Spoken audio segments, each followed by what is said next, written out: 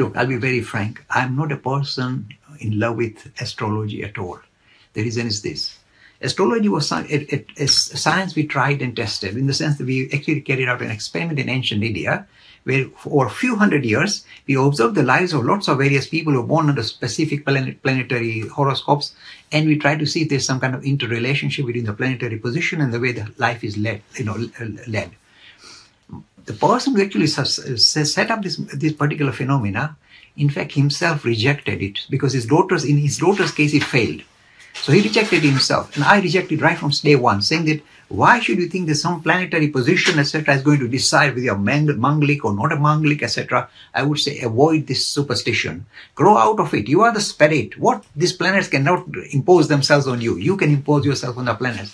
Try and recognize your own dignity and divinity and assert it. This is the idea of spirituality. This is the idea of Hinduism. Assert it. Don't be under the misguided idea that some planets are controlling your life. No, grow out of it, my friend. Grow out.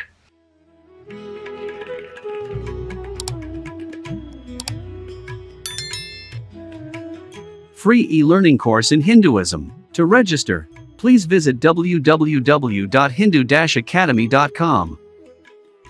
Talks on Hinduism. Sponsored by People Care. Encouraging caring for the elderly in their own homes. For more information, please visit peoplecare.com.